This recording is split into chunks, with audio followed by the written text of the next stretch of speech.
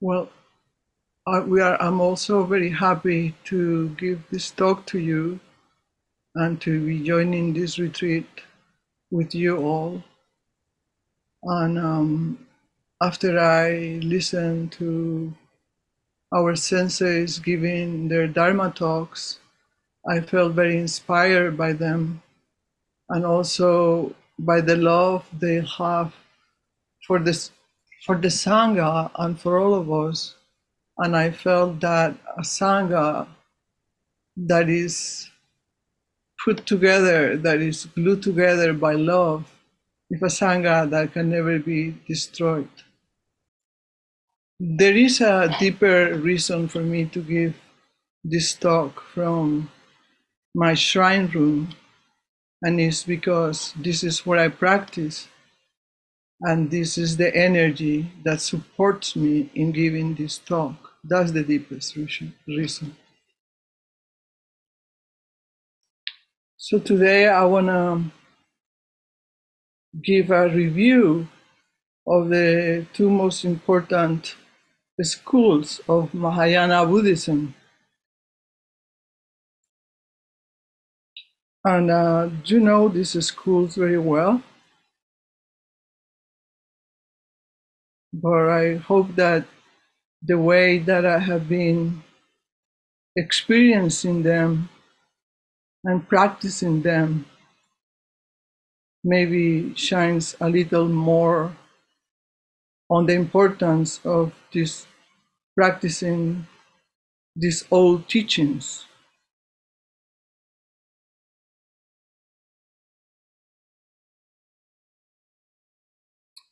It is said that the Buddha began his first teaching by talking about the importance of the practice of the middle way. Between any two opposites lies emptiness, which is a vast creative potential. The middle way is fluid and full of potential for our lives at this time, in this planet, with all that is going on this planet.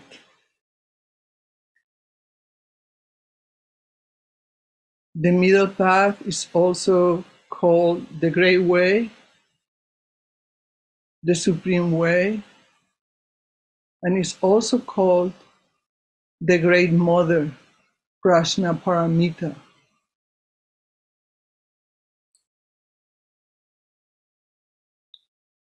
During the 2nd century after death, our wonderful 15th ancestor Nagarjuna founded the school of the Middle Way. In Koan 15th of the Transmission of the Light, we can hear the story of Nagarjuna's enlightenment. It goes like this. When Kapimala, the 14th ancestor, responded to the Naga king's invitation, he received a wish-fulfilling jewel. Nagarjuna asked, "This is the supreme jewel of the world. Is it formless, or does it have form?" Kapimala said, "You only know whether it has form or not. You don't know that this jewel, neither it has form or is it formless."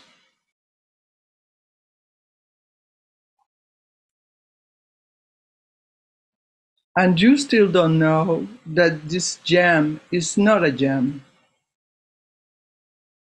Nagarjuna became deeply enlightened. Nagarjuna was holding to the views of form and emptiness, life and death, existence and non-existence. That is why Kapimala said, you only know whether it has form or it is formless. When we enter in the realm that has no form, or is it formless, this is the realm of only direct experience, which is called the Sambhogakaya realm or body of enjoyment.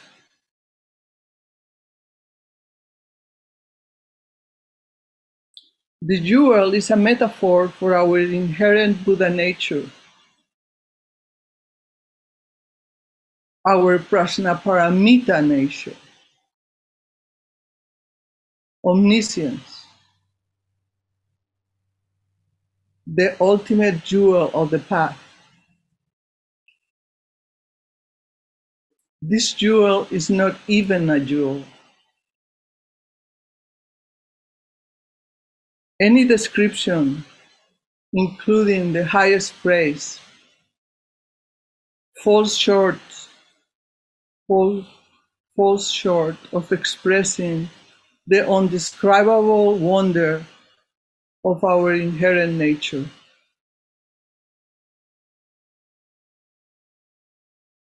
The sutra, Trust in the Heart Mind, expresses the teachings of the middle way, and it also expresses the teachings of the second school most important in the Mahayana school, which is the consciousness only school.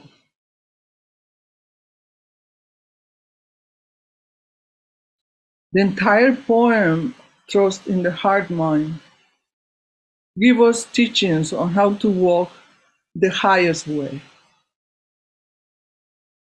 the Tao. And at the end of the poem opens up to the expression of omniscience.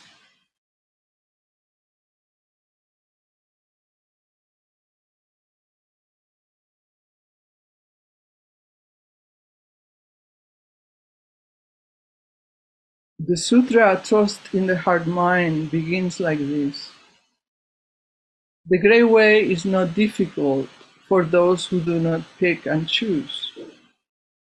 When preferences are cast aside, the way stands clear and undisguised. The Great Path, the Great Way, the Tao, is also known as the highest way, or simply the way, or as the Great Mother Prajnaparamita, as I mentioned before. Master Sengsan, third ancestor, third Indian ancestor, successor of Uike, which was successor of Bodhidharma, warns us that when we discriminate in the slightest, earth and heaven fall apart.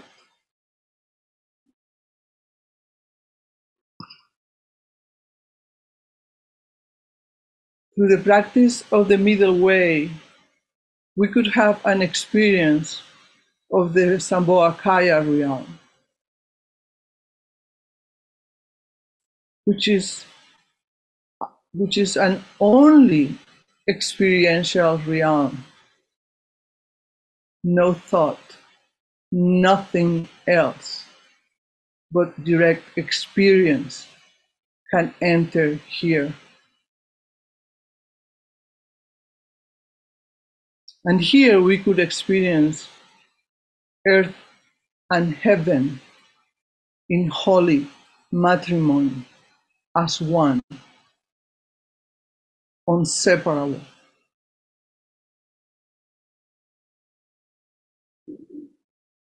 How do we practice this, you might wonder? Just keep your mind free from discrimination. Keep your mind in the gap between opposites, in the gap between judgment and criticisms. Like in Leonard Cohen's lyrics,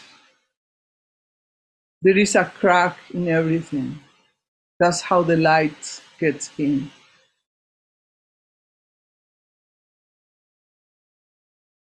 However, when we discriminate in the smallest amount, earth and heaven falls apart.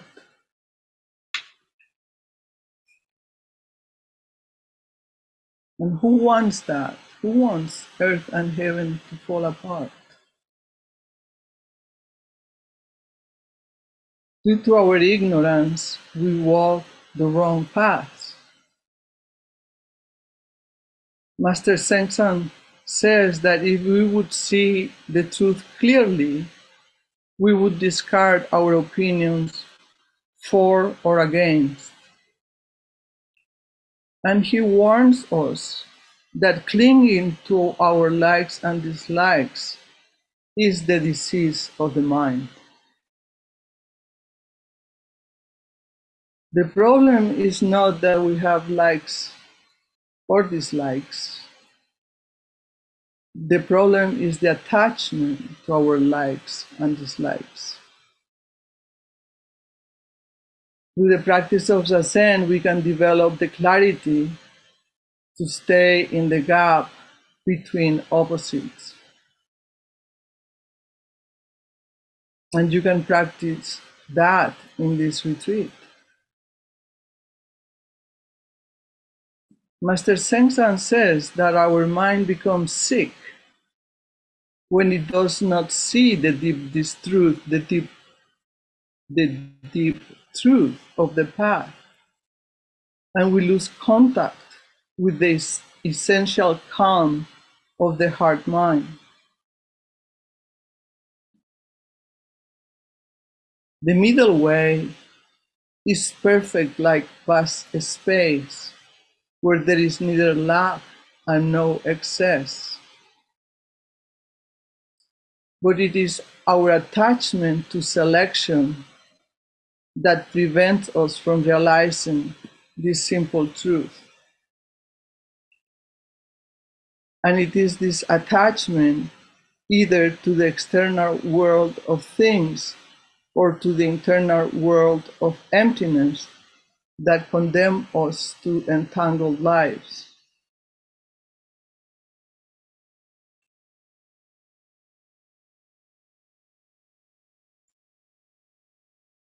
The middle way is perfect, where nothing is missing, but clinging either to form or emptiness condemns us to entangled lives.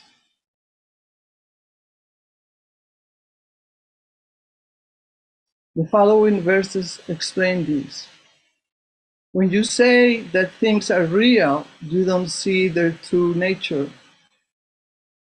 And if you say that things are empty, you also obscure their nature. The more you think and talk about this, the further from the truth you'll be. Cut off all unnecessary words and thoughts, and there is nowhere you cannot go.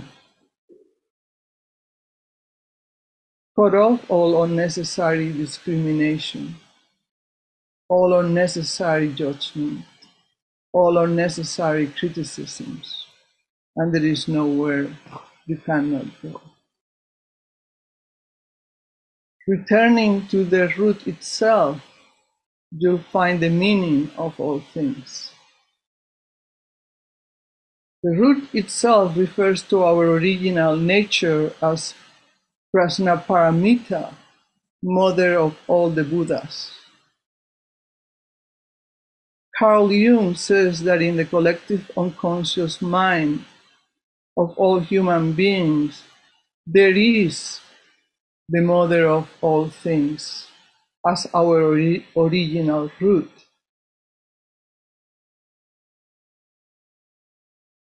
But when we chase after appearances, we do not see this original source.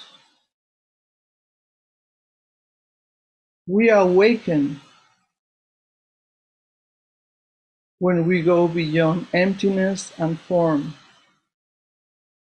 All we have to do is to let go of our precious opinions. When there remains a trace of what is right and what is wrong, to mind is lost, obscured, distraught.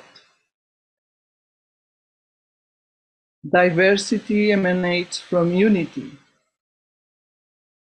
nor should we become attached to this unity.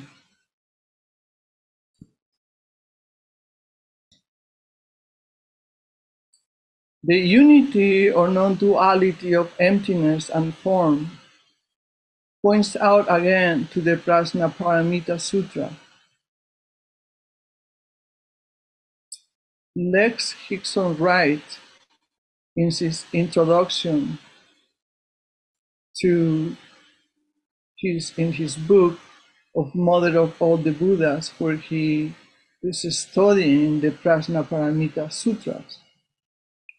And he says that the feminine nature of Prajnaparamita is taken seriously by the sutra. But this mother, matrix, guide, power and bliss of all the Buddhas and their embryonic forms, the Bodhisattvas, is not simply tender and nurturing in some stereotypical sense of the feminine.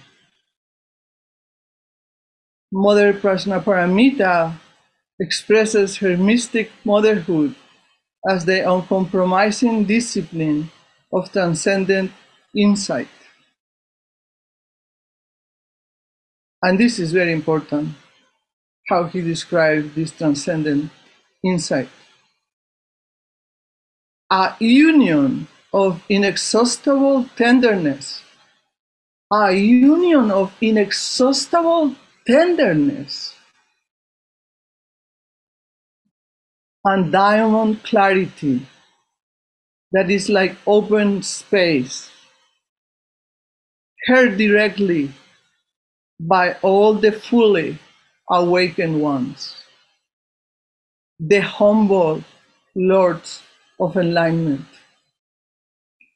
I was so excited when I found this quote that I told Roshi, and Roshi immediately said, the part that says is heard by all the humble lords of awakening. Roshi immediately said, and the ladies too, exactly, and the ladies too.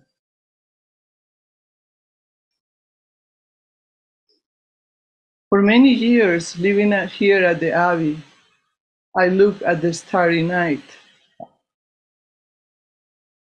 and I wonder how in this wondrous universe, full of infinite galaxies, planets, and stars, how come no one comes to help us here in our planet, where there are so many terrible things happening globally and locally?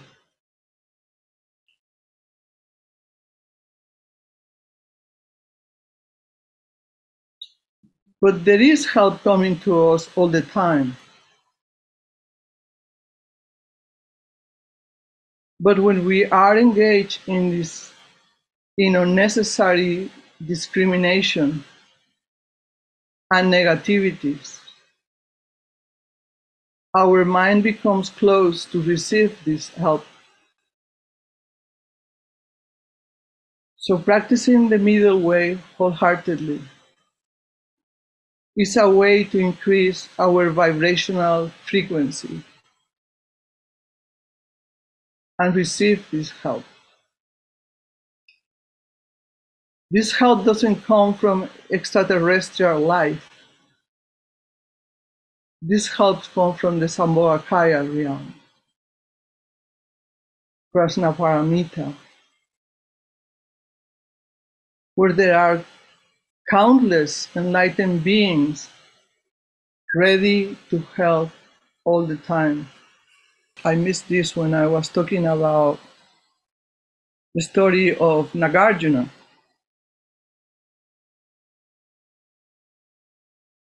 Nagarjuna had always been very important to me from the very beginning. When I heard about Nagarjuna, something about him I didn't know. But it was so important to me that even my mare, that is still alive to this day, 15 years later, her name is Naga. And she was the one actually that found Maitreya Abid for us.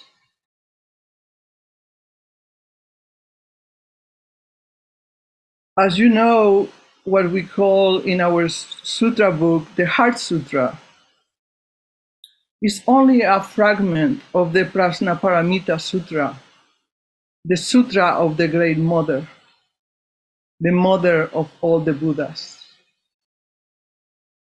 As you also know, the Buddha Shakyamuni lived in India around the 500 BC. The teachings of the Great Mother were extended throughout India during that time. The Buddha learned these teachings, but considered that people were not ready to receive them. So he gave these teachings to the king of the Nagas, or water dragons,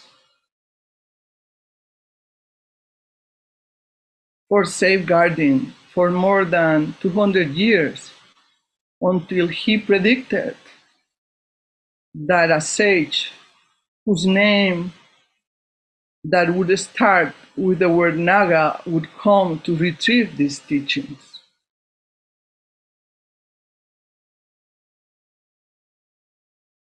So in the introduction to his book, Mother of All the Buddhas, Lex Hixon, a PhD in world religions, writer, Sufi and Zen master, and successor of Bernie Glassman, which he is in our lineage, and to that I'm most grateful.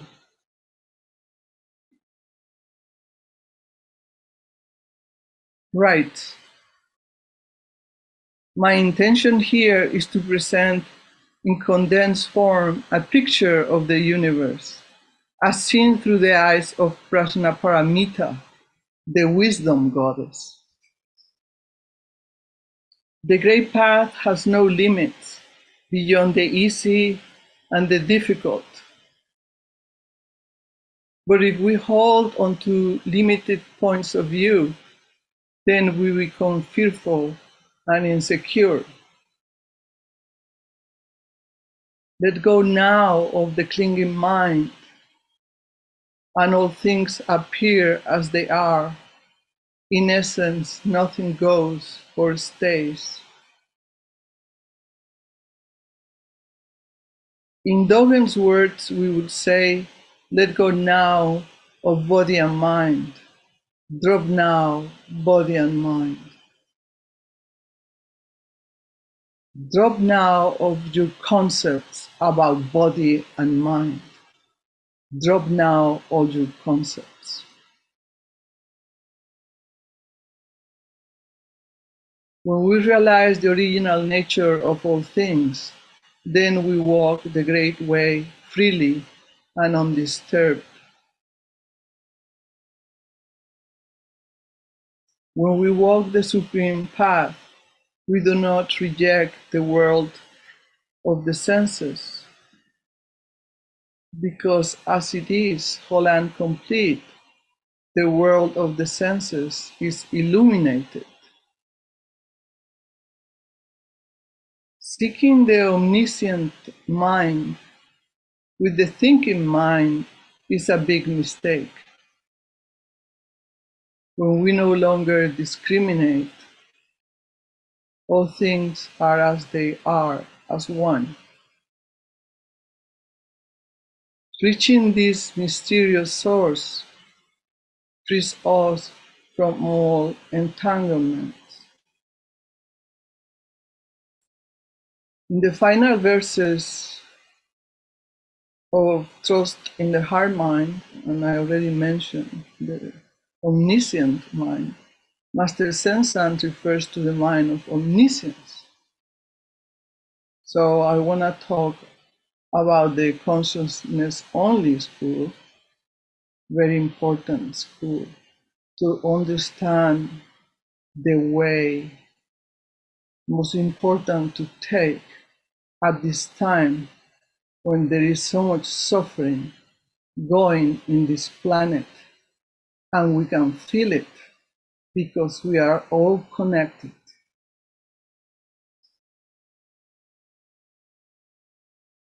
Another of our most wonderful ancestors, our 22nd Indian ancestor, Vasubandhu, and his brother Asanga founded the school they call Consciousness Only.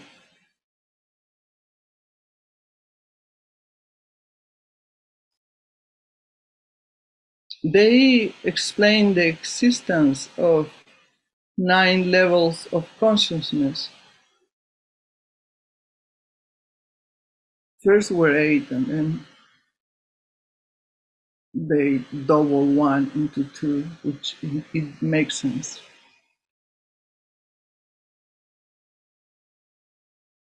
It's very easy to understand this consciousness. But before I go into a brief description of this consciousness, I want to tell you that the first 7 consciousnesses are nourished by the 8th, the storehouse consciousness.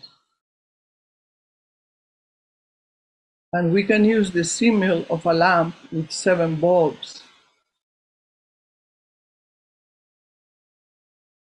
The 8th consciousness is the current that illuminates or darkens the light of the 7 bulbs, depending on what we collect in our warehouse consciousness.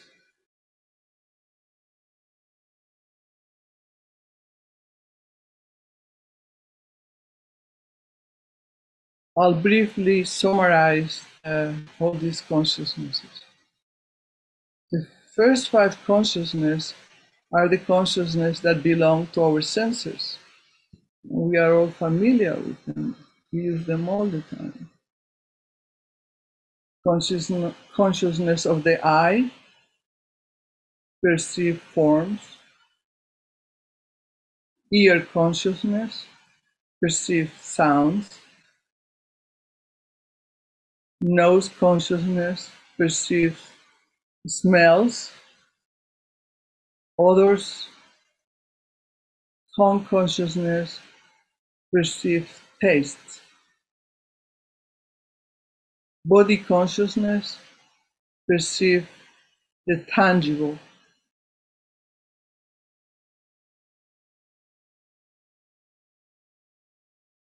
When I was eating yesterday the salad that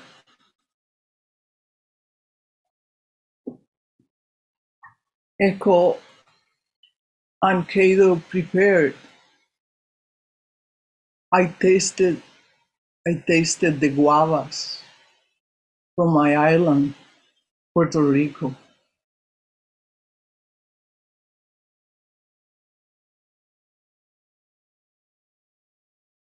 When I smell my mare, it takes me back to my childhood.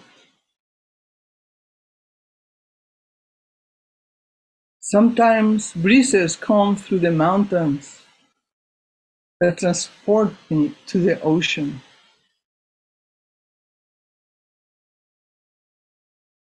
So those are the 5 first consciousness, which are our senses. Very easy to remember. The 6th consciousness This is our intellectual consciousness. It gives meaning to what we perceive through the five sensory consciousness.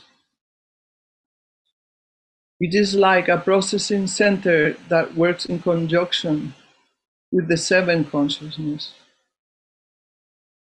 It stores everything we have heard, felt, seen, tasted, or smelled, and everything that we have learned through our life.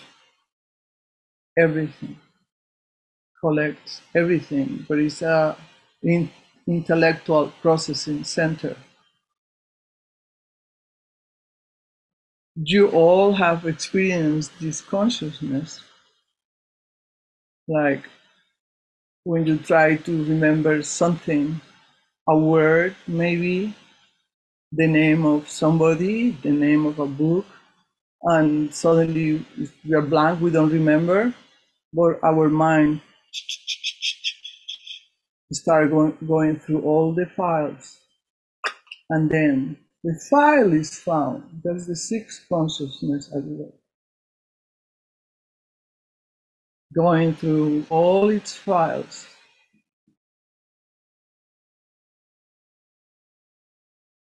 The seventh consciousness, or the contaminating consciousness.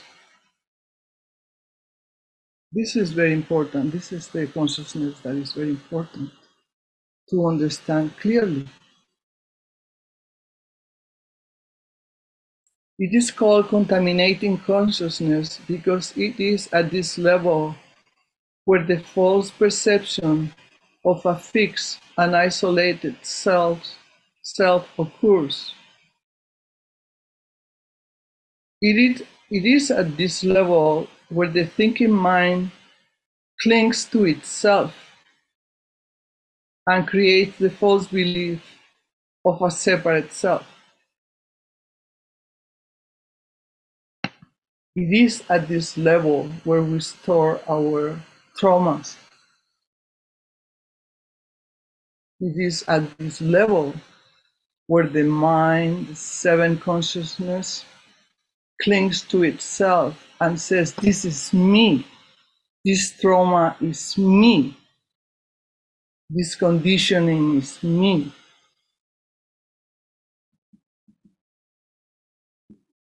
These illusory seeds are stored in our storehouse consciousness, and the communication with our previous consciousness is contaminated. We don't see clearly, we don't hear clearly, we don't smell clearly, we don't touch clearly.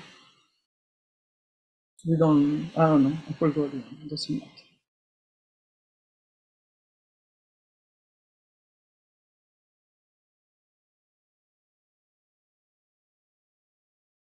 This is very important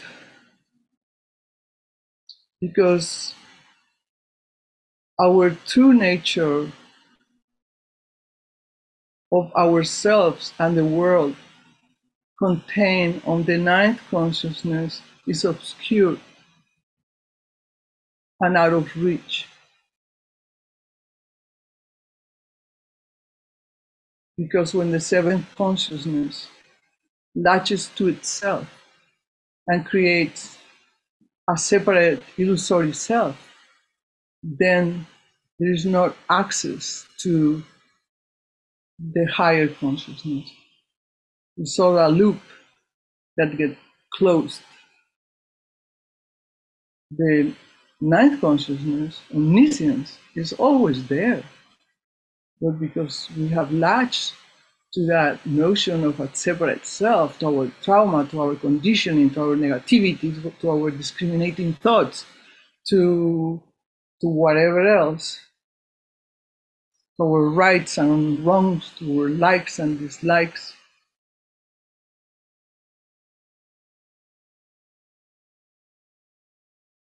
Our true nature is obscured and we are not aware of it, but it's always there. This is the basic ignorance that creates the suffering of samsara.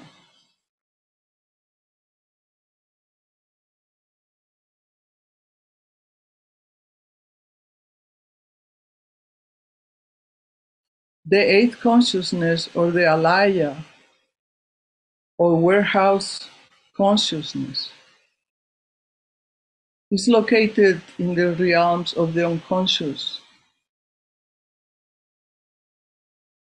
and it is called the storehouse consciousness because it stores all the karma, whether positive or negative, created throughout our lives.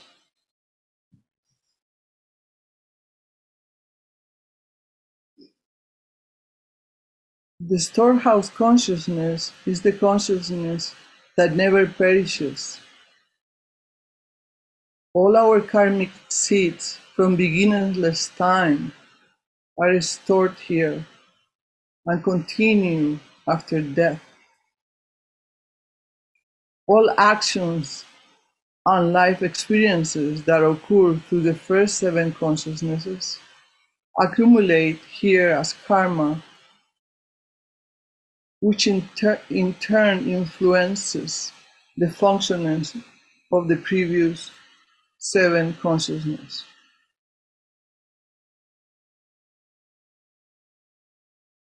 I want to stop here and say something, and I'll continue.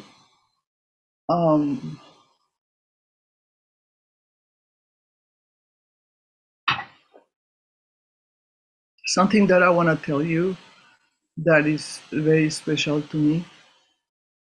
As you know, I teach mostly with Spain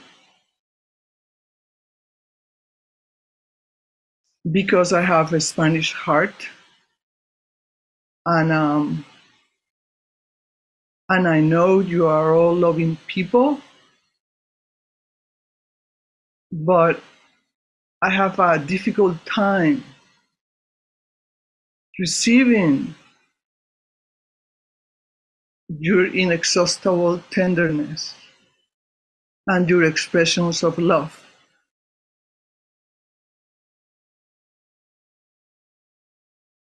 And the Great Mother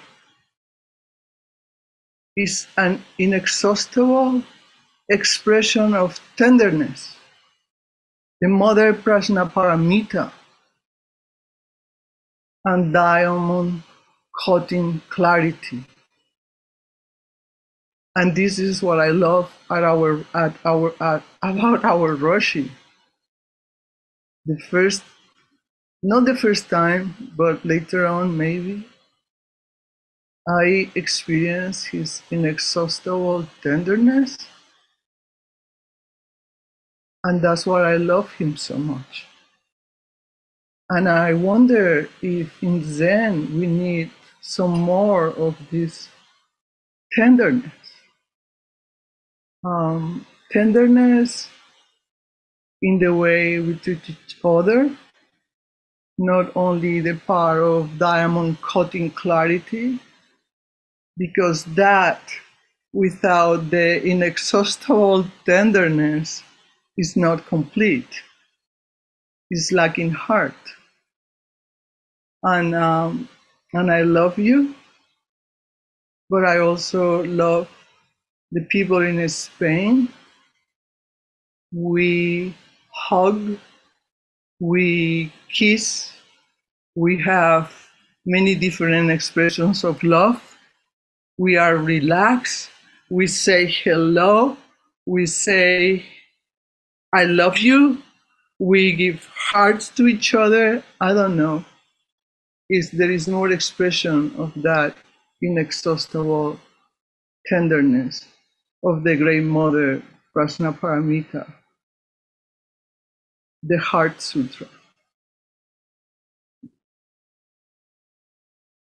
We cannot access the eighth karmic consciousness with our intellectual minds, with are too superficial to reach this deep. However, to Zazen, our pure intention of heart mind will allow us to transform deeply rooted karmic tendencies. It is possible. Just watch. When your mind attaches to itself and says, I'm great, or I'm no good, or I'm the best, or I'm the worst. That is the seventh consciousness attaching to itself. It's almost like it strangles itself with a rope. And then we cannot see the wide blue sky, all open to unite with earth. Earth and heaven separate.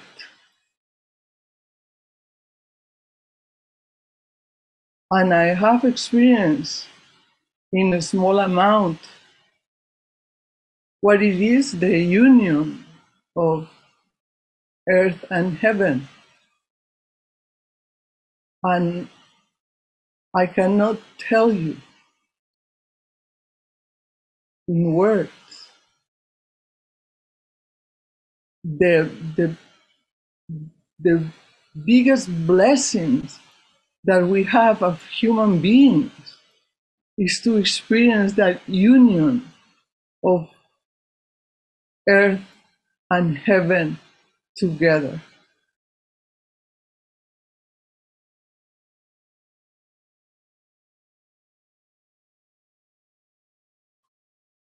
The ninth consciousness, or Amala consciousness.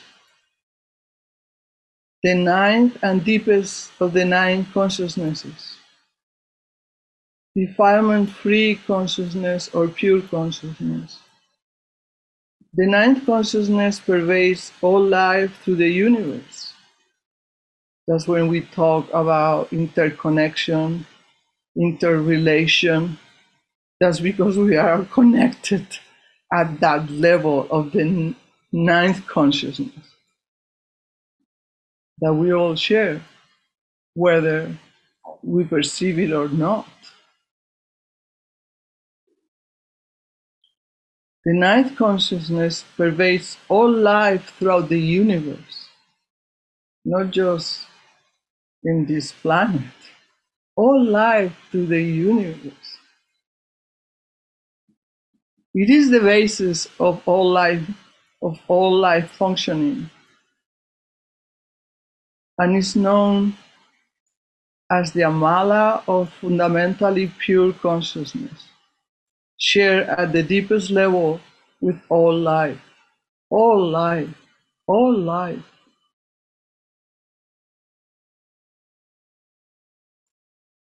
Mice, roaches,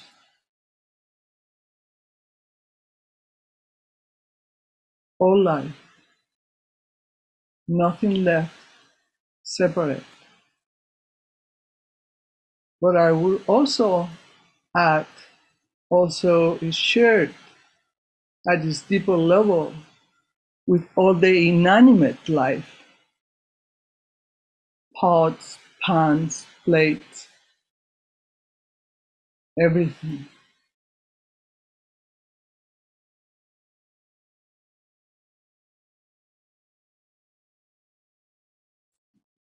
This consciousness is pure, free of all contamination, and corresponds to omniscience. Omniscience. We are all endowed to this omniscience. It's not for special people, it's for everyone that is willing not to attach to an idea of himself or herself.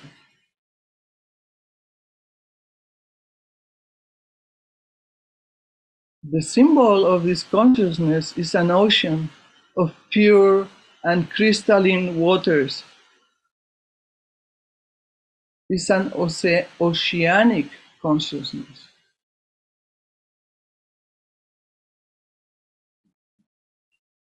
Our beloved ancestor Sengsan ends his poem by expressing how the world is seen from this omniscience consciousness. And when we realize this omniscience consciousness, omniscient consciousness, is just automatically clean all the karma stored on the eighth consciousness or the warehouse consciousness. What people call God, like they say, people see everything. No, there is not a God out there. It's our own consciousness who records everything, who stores everything.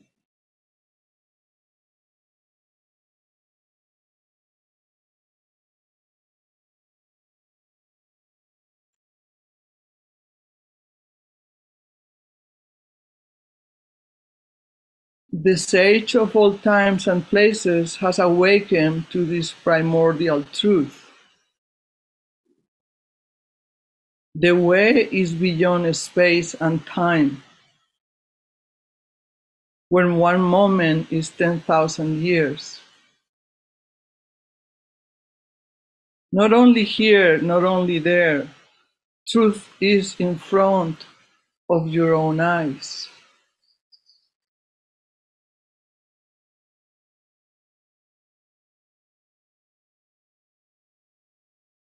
The distinctions of big and small are no longer relevant. The biggest is the smallest too. There are no limitations here. What is not. What is not is. If you are not clear about this, you are still far from the inner truth. One thing is all things are one. When you realize this, all is unified and complete. When trust and heart are not separate, and not separate are heart and trust, this goes beyond all words, all thoughts. From this moment, there is no yesterday, not tomorrow, not today. I'm a vulnerable person. Vulnerable doesn't mean weak, it means strong. I am vulnerable. And I don't mean that we need to be kissing everybody. I mean that it would be wonderful if we can all develop that inexhaustible tenderness in ourselves. And then however we want to express it, it's up to you.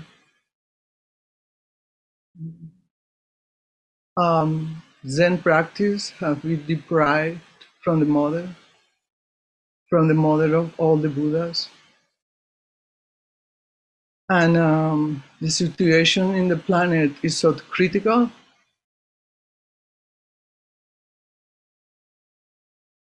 that the mother, the great mother, the mother of all the Buddhas, have to come up from underground.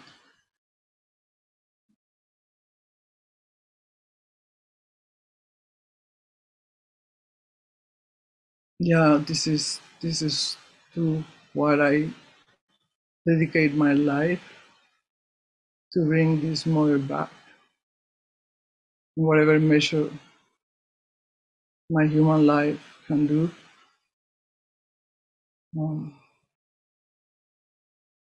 Just wanted to let you a little bit more about myself, and that's why I practice in isolation, because I'm developing the visualization of the mother of all the Buddhas, so I can manifest it in my life, so I can help the planet that way, because there are a lot of human beings that are suffering, which is unbelievable, unfathomable, to try to even have an idea of that suffering, because we have not suffered that way ourselves. And this inexhaustible tenderness to all beings can really make a big difference, that we can nurture, develop in ourselves.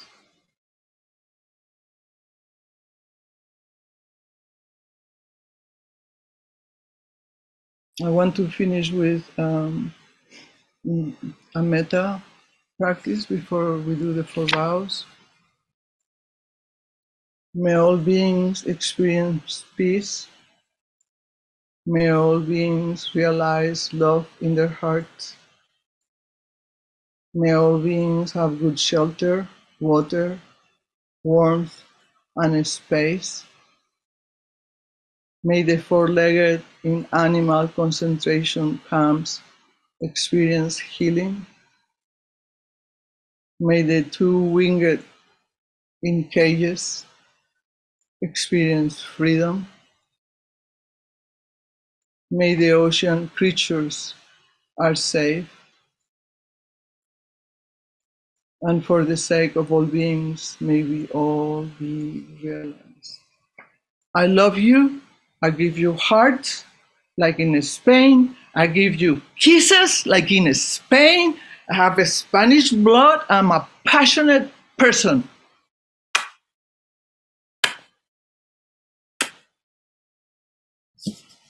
I love you. See you on Friday. This only is the prelude for Friday. Friday is a gift to you all.